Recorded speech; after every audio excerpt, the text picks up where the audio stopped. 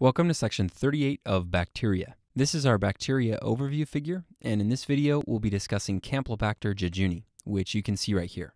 This scene will take place back during World War II on the island of Iwo Jima. Recall from history that a major battle between the Japanese and the Americans took place on this island. So we've shown an American soldier at the top of the hill with a pistol pointed at this Japanese martial arts guy. The martial arts guy is actually attempting to use jiu-jitsu on the American as he extends out his fist and knocks away the gun. Anyway, jiu-jitsu sounds like jejuni, which should help you remember that this image is all about Campylobacter jejuni. Alright, notice that we've shown the sky extra pink, which is to help you remember that this is a gram-negative organism. Also, take a close look at the American's mustache. Notice how it curves up at the ends? Well, this is to help you remember that Campylobacter jejuni is a curved bacillus. So curved mustache for curved bacilli. This is a gram stain of Campylobacter. Notice that the organisms appear red or pink, which is why it's gram-negative, and also notice that they are curved appearing. So Campylobacter jejuni is a gram-negative curved bacillus. Alright, now notice that we've shown the Japanese guy with a blue necklace on. For this soldier, the blue necklace is an honorable decoration that indicates that he's highly decorated and well-versed in the ways of martial arts. Anyway, just like in our other videos, this is here to help you remember that Campylobacter is oxidase positive. This is an image of the oxidase test, which we covered in more detail in section 20, which is our Neisseria overview video. Recall that if the organism is oxidase positive, then the disc will turn a blue or purple color, which is what we can see on the left right here.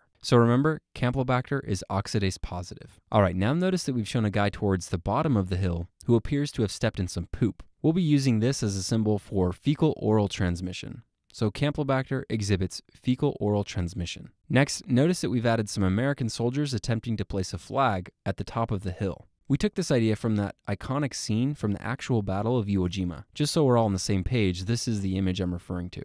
Anyway, just like in our other videos, the flag is here to help you remember that Campylobacter is a flagellated organism, which also means that it's motile. Now notice that we've added an airplane flying overhead. You can see that it just dropped a bomb on the ground, and now there is a massive hot explosion. This explosion is here to help you remember that Campylobacter is unique because it grows at 42 degrees Celsius, which is higher than many other organisms. So hot explosion for grows at 42 degrees Celsius. If you look closely at the airplane, we've shown a pig decoration on the side of the body. Let's zoom up so you can see this better. The Japanese pilot flying this airplane is an ace, meaning he has shot down many enemy aircraft during prior aerial engagements. So the ace's military leaders decided to paint a pig symbol on the side of his plane as a way of striking fear into all of the American fighter pilots. Now every time someone is shot down by him, they'll know by his pig symbol that he's the Japanese ace. Anyway, this pig symbol on the side of the plane is here to help you remember that pigs are reservoirs for Campylobacter. Now if you turn your attention back to the jiu-jitsu guy, you can see that we've added a dog to the scene.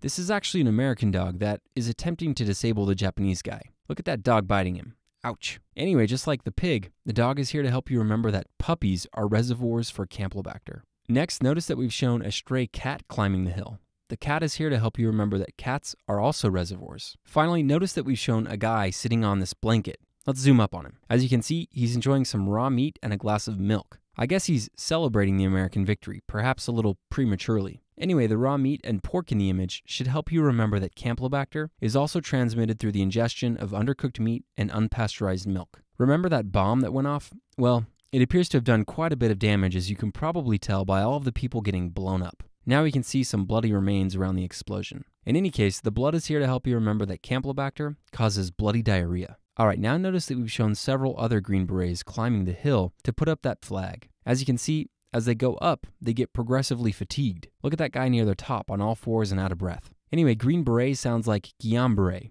so that's why we've shown these soldiers here. Also, the fact that they're getting more and more tired as they climb the hill should make you think of ascending paralysis. So putting these two ideas together should help you remember that Campylobacter is associated with Guillain-Barré syndrome, which is an immune-mediated condition that occurs due to molecular mimicry. We talked about this idea in our strep pyogenes video, and the process is similar here. Ultimately, this results in ascending paralysis that begins in the lower extremities and progresses upward. Finally, notice that we've shown a girl furiously writing down some information next to the guy with the camera. These two are here to document this victory, and are the ones responsible for that masterful picture I showed earlier of the American troops putting up the flag. Anyway, just like in our other videos, the person writing is here to help you remember Reiter syndrome. So Campylobacter is associated with Reiter syndrome, which is also known as reactive arthritis. All right, now that we've covered the image, let's review with a question. A 6-year-old girl is brought to the physician due to bloody diarrhea that was first noticed yesterday. She has no significant past medical history and has not traveled recently. A stool culture reveals gram-negative curved bacilli that are oxidase positive. The causal organism is most likely transmitted through which of the following?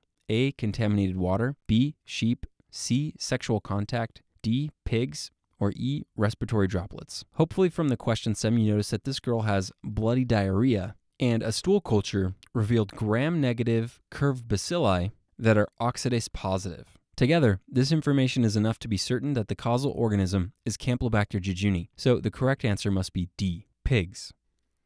From the image, recall that the pig on the airplane, right here, should help you remember that Campylobacter can be transmitted through pigs. If we return to the question, you should have recognized that there are only 2 organisms that should have been on the top of your differential, Campylobacter jejuni and Vibrio cholerae. Both of these are gram-negative curved bacilli that are oxidase positive and can cause diarrhea. However, Vibrio is more common in resource-poor countries and is associated with a watery diarrhea, not a bloody diarrhea. Vibrio is also transmitted through contaminated water, so with this in mind, A is incorrect. B is a reference to Bacillus anthracis. Recall that this is also known as wool sorter's disease. However, this doesn't present with bloody diarrhea, so B is incorrect. C is incorrect because sexual contact is not typically associated with bloody diarrhea. Finally, E is a reference to many organisms, but the most likely organism that may be associated with aerosolized respiratory droplets and can cause diarrhea is Legionella. However, Legionella doesn't typically cause bloody diarrhea and is not a curved bacillus, so E is incorrect. So again, the correct answer is D,